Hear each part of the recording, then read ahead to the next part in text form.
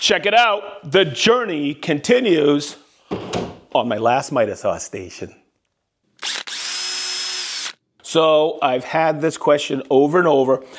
And in the description, there's a link to a video that I've talked about this before, but I thought I'd include it in this miter saw station video series.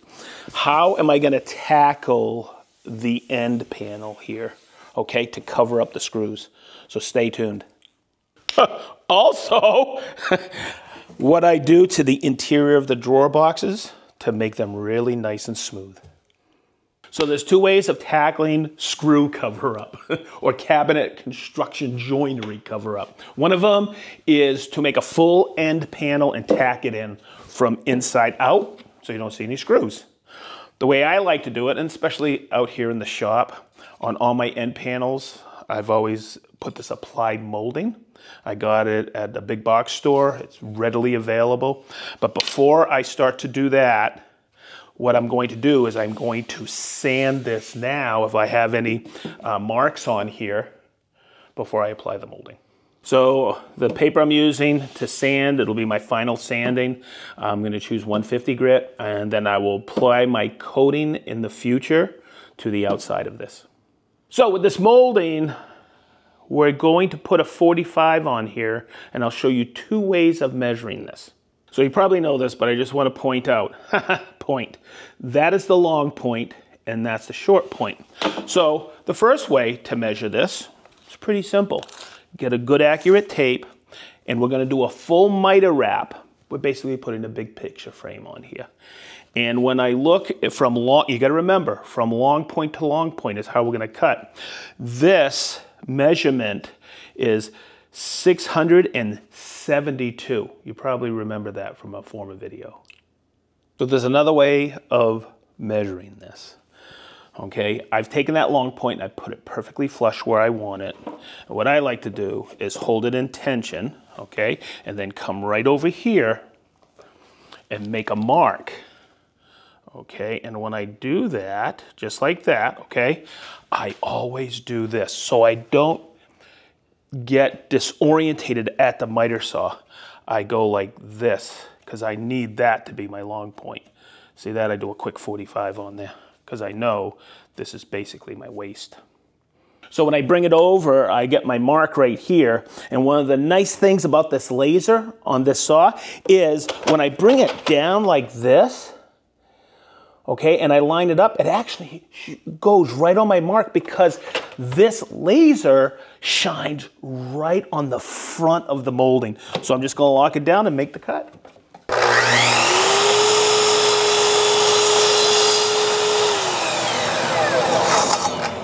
So it's pretty simple.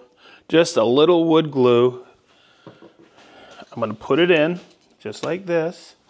And I'm going to bring that long point perfectly to the end. This is a great cut. Now, I truly believe that one of the greatest tools to come out in the last 20 years is a micro pinner, okay? Because it's perfect. This is the perfect application.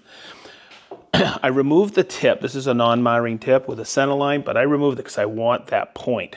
And where I'm going to place it is right here on the molding.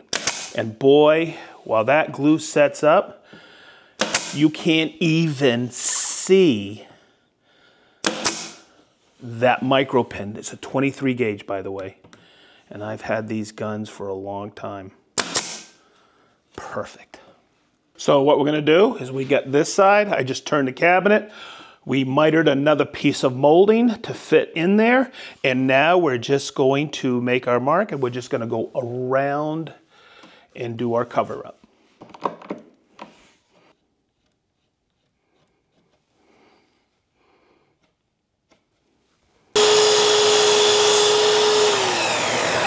All right, so one of the things I want to definitely point out on any miter saw, always use, especially when you're doing crisp miters like this that really count, is always use a hold down, because I could have really held this in place, but the physics of the saw wants to push that, and your long or your short points won't ever meet up. there'll always be a space. This way there, you're insured, and you've taken yourself out of the mix.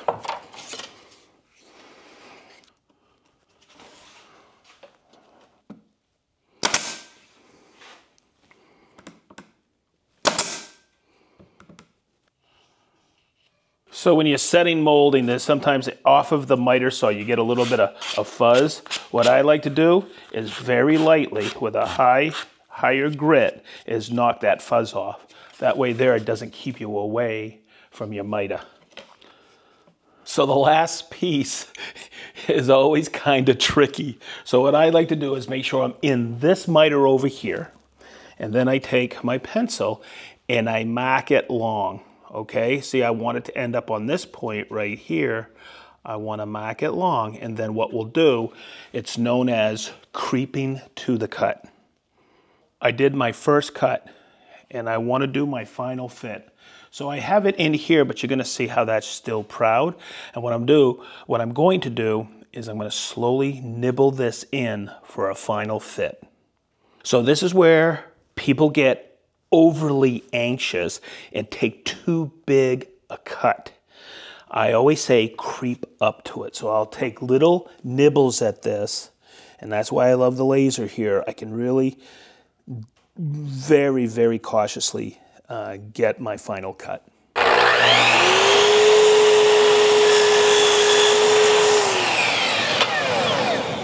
So that was my second cut. Let's bring it in.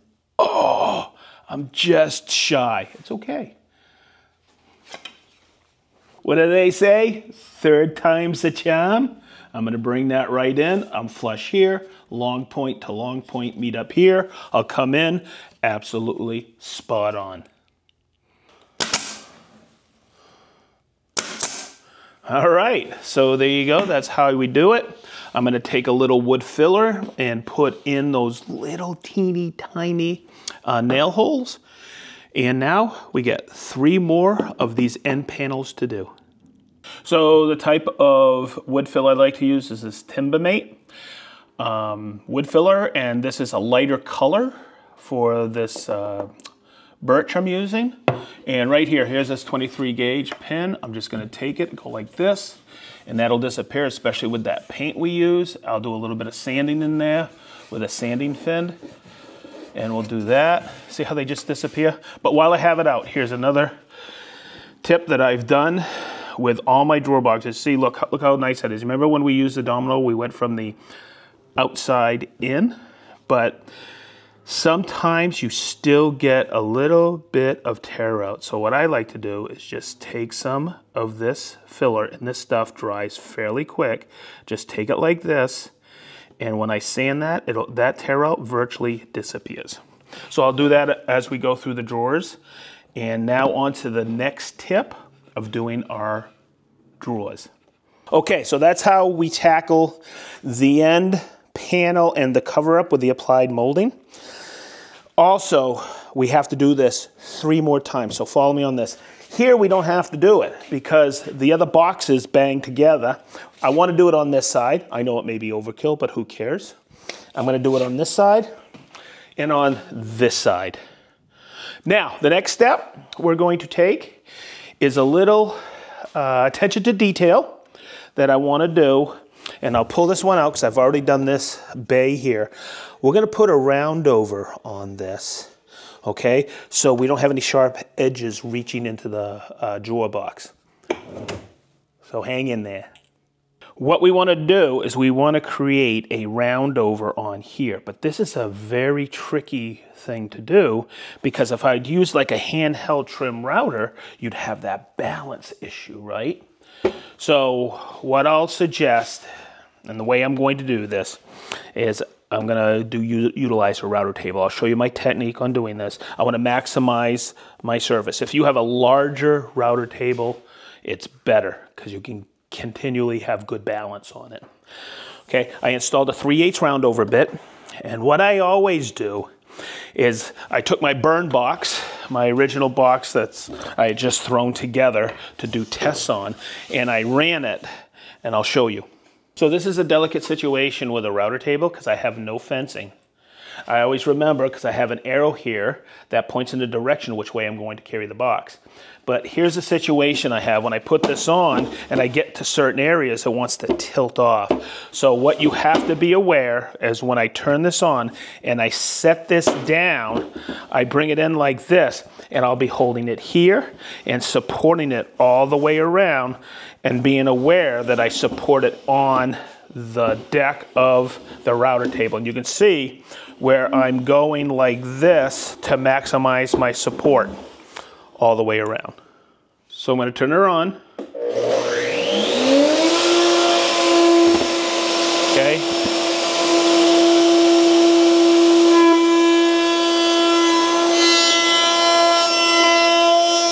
I want to make sure I keep that pressure down on the edge of that bearing, and I'll pull up here.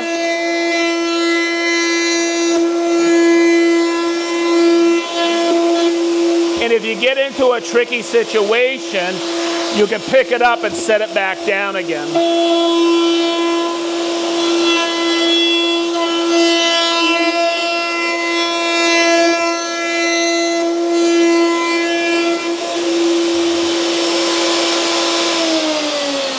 So let's take a look. And I'll tell you what I do is I do the feel all the way around to see if I have it right, and it just came out very consistent. And I'll show you how to sand this in just a couple moments. Oh boy, we got quite a few more to do.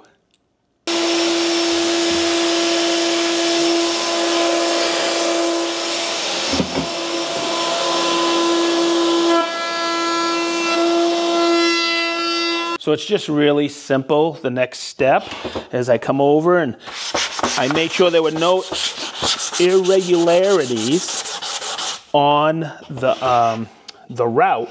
But what I want to do is just knock off some of that, as I call it, some of the roughness to it. And you can do it one of two ways. You can use a sponge-backed sandpaper like this. I got 180 is what I use.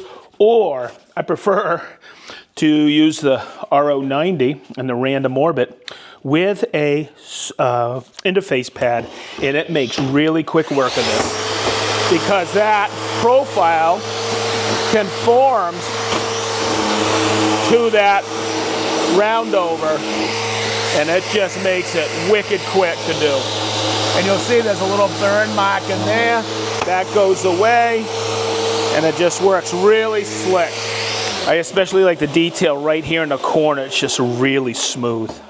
So I only have 16 more drawers to go, but hopefully this video gave you some info on how to finish the end of a cabinet, but also how to break the inside edge here with a nice gentle round over for a little bit of more attention to detail.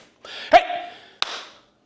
As we always say in the SedgeTool shop, be positive, stay sharp, and we mean wicked sharp.